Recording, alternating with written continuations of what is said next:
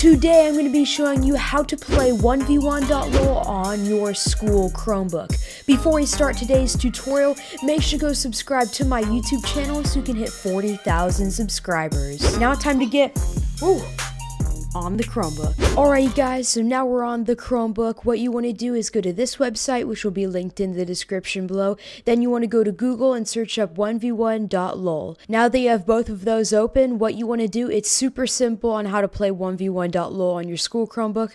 What you need to do is go on your, Chromebook keypad, and you want to do Control U, then click, then do Control A, then do Control C, go back to the real-time HTML editor, then do Control V, then click on the link at the bottom here, and you will easily be able to play 1v1.lol on your school Chromebook. Because without this, it will be blocked, but this is a method that will let you play on your school Chromebook.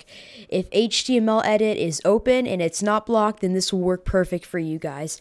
It's a super short video today, but some of you have been asking for this video, so I decided to show you guys how, in case you get bored, because there's no way to get Fortnite on your school Chromebook as of now, but I will make a video on that when it's possible. But here's 1v1.lol for you guys, and yeah, I really hope you enjoy. Have fun. Thank you all for watching. Here are all the shoutouts for today's video, and if you want to be featured in one of my videos, just comment down below I subscribed after subscribing to my channel, and you will have a chance of being featured in my next video. Anyways guys, I really hope you enjoyed today's video, and I'll see you all next time. Peace.